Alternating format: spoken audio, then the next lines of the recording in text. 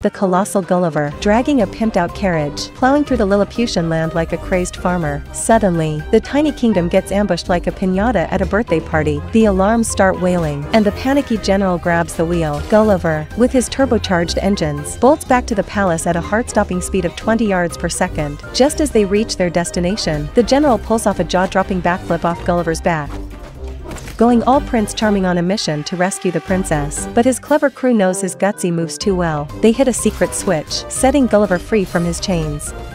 At the critical moment, Gulliver arrives just in time. With a flick of 2 fingers,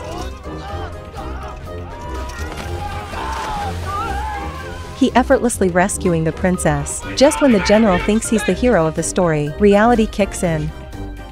But before he can even place her on the ground, another alarm blares. The palace turns into a giant barbecue, with the king trapped inside like a baked potato.